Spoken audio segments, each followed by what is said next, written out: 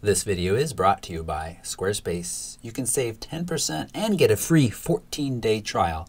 Start at squarespace.com/photorectv. To another video. In this one, I want to take the basic tips and techniques that I've shown you around the new Lightroom Classic masking tools and give you some power techniques that I think can really speed up your editing and, for me, I find have kept me in Lightroom longer. I don't need to move to Photoshop as quickly these days because of these tools. So I've got my favorite shot of 2021 here, this moment when little bear is helping mama keep an eye out for some unseen threats off in the distance. I've done some basic edits already to it, and I'm going to go into the masking tools and I'm going to ask it to find our subject, which hopefully it'll do a good job of the bears. Does it get all of them? Yes, not bad. Currently I'm using the show overlay with a green overlay on, color overlay on black and white. I think that makes it really easy to kind of quickly see how well it's done. I notice that it's missing a little bit of the tops of the ears here. Maybe got a little too much between these two bears, but for the purposes of this demonstration, I think I'm pretty happy with this. Right away, let's rename this mask. Let's get in the habit and call it bears. And now, of course, I can make some edits to these bears. I can brighten them right away, make them stand out a little bit more. I'd like to bring the highlights down, almost the same as I'm doing globally, but just to the bears themselves. Look how nice that is to get some more detail in the darker areas, the shadows of the bear. Blacks down just a tiny bit, whites up, and add a little texture and clarity. Make them punch and stand out just a bit more. Pretty happy with that. Now, it would be nice to affect the background now. We don't have a mask tool to say background, sky, subject, and then, of course, all of the tools we have before. But there is a technique that will allow you to easily get the background. So I've got my bears mask. I'm going to click on it, and I'm going to duplicate bears. So now I've ended up with a bears and a bears copy. Notice that they've gone way too bright now because we have two masks sitting on top of each other, each mask with these settings. So we've basically doubled these settings. Let's fix that right away. Let's double click effect. So we've zeroed back out for that one overlay.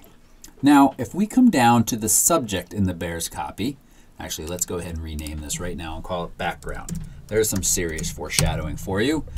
In the background, now, right here, with subject selected, not the top of the mask, but the actual part of the mask inside, we have an option to invert it. The keyboard command or shortcut is an apostrophe, so you could also just tap the apostrophe key on the keyboard. When you hit that, you now flip this mask. So I have two masks. Let's minimize this one. You see them? And also nicely shows you how black conceals and white reveals. So now we are on the background layer. I said layer. Background mask. No layers yet in Lightroom. And anything I do will affect only the background. So what can we do? Well, let's darken it a little bit. Let's drop contrast, highlights, shadows, texture and clarity down a little bit, and maybe even saturation down. Now, there's a really great way to make your subject stand out from the background, and that is to soften it a little bit. But be careful. In the wise words of friends and family of Spider-Man, with great power comes great responsibility. And you now have this great power to very quickly and easily select the background and only the background and say, be soft. And then boom, look at how crisp and clear your subjects stand out.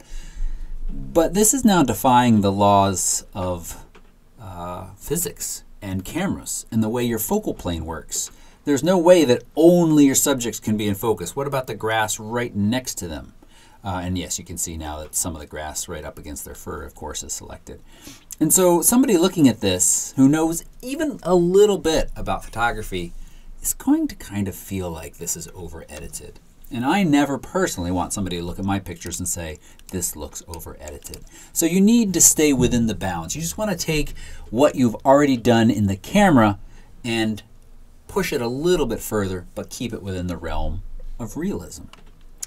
And in that vein, I want to take this a step further. So yes, this is about as far as I feel like I can bring texture and clarity down.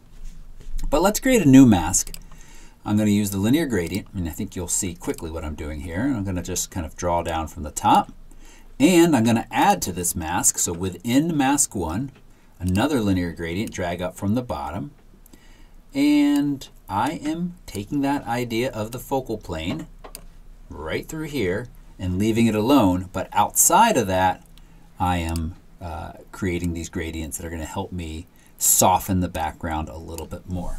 And I say, whoa, wait a sec, you're hitting the bears. You're going to run into that same kind of problem here. Well, I'm going to show you exactly how to work with that. Let's go ahead and rename this and call it focal plane. What? I should have thought this through before I did this. More soft. Let's do that. That's perfect. So we're just going to get a little bit more softness off in the distance and also in the foreground. And we want it off our bears. So of course, you could come in here. This is the linear gradient 1 is the one that's touching the bears. And I could subtract and say brush and then brush it off the bears here, right?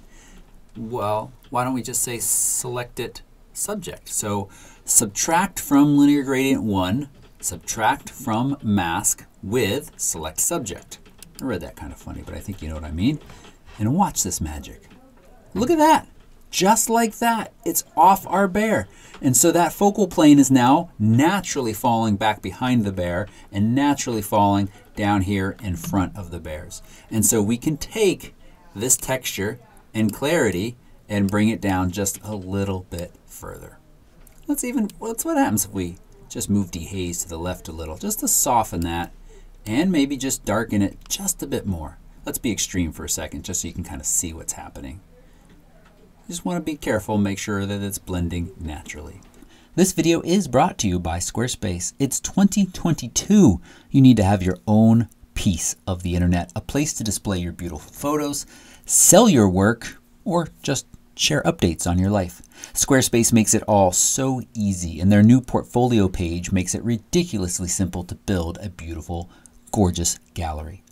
And if you get stuck, their 24/7 tech support is there to help. You get a complete free 14-day trial, no credit card required. Plus you can save 10% when you do go to buy by starting at squarespace.com/photorectv. I hope you found this video helpful. If so, hit that thumbs up button. It's a nice way to tell the algorithm that it's worthwhile to watch. And if you'd like to be notified of future videos, hit that subscribe along with the little bell.